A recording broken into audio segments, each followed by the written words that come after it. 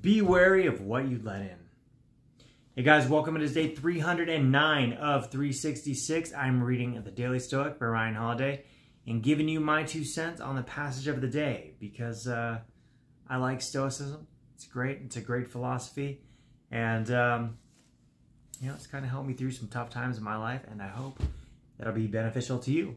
And if it is, and you like the passage of the day, please share it with a friend or relative you think it might do some good for. So, April 2nd, be wary of what you let in. Drama, combat, terror, numbness, and subservience. Every day these things wipe out your sacred principles whenever your mind entertains them uncritically or lets them slip in. That's from Marcus Aurelius in Meditations. How much harder is it to do the right thing when you're surrounded by people with low standards? How much harder is it to be positive and empathetic inside the negativity bubble of television chatter? How much harder is it to focus on your own issues when you're distracted with other people's drama and conflict?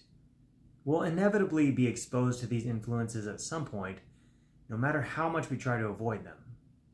But when we are, there's nothing that says we have to allow those influences to penetrate our minds. We have the ability to put our guard up and decide what we actually allow in. Now, uninvited guests might arrive at your home, but you don't have to ask them to stay for dinner, if you know what I mean. You don't have to let them into your mind. Don't. Keep them out. Keep them out of your mind. Keep the negativity, keep the BS out of your mind. Because what I said yesterday was that this brain, this mind of ours, is just an amazing thing. It's just an amazing piece of machinery. And that's what it is, a machinery that you, your conscious self, will program. Just like yesterday's passage talked about how you can tell if somebody has spent their life working at a desk because over time, the natural curvature of their spine changes. And, if they wear pointy shoes every day at work, so too will their feet start to follow that mold. And whatever you constantly press upon your mind, whatever you constantly feed your mind, you will also shape your mind and your perspective to constantly see the world in a certain way. So if you're constantly feeding it negativity, conflict, drama, bullshit, yada, yada, yada, yada, yada, that's all you're going to be able to see. You're pressing it, you're molding it to only see things in a certain way. Like I said, it's malleable, it's a pliable piece of machinery that you can shape and mold. So if I were you, number one, stay out of the environment of negative people. Try to stay away from them. And when they do, inevitably they will show up.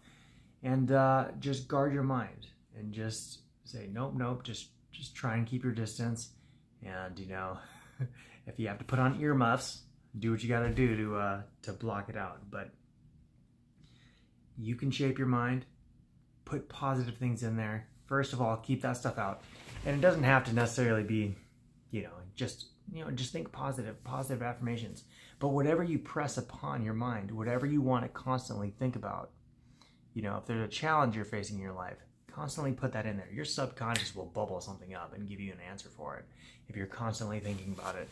If you constantly have, the object of your desire or, the problem at the forefront of your mind, always thinking about it, you'll start to notice things that you wouldn't have noticed otherwise.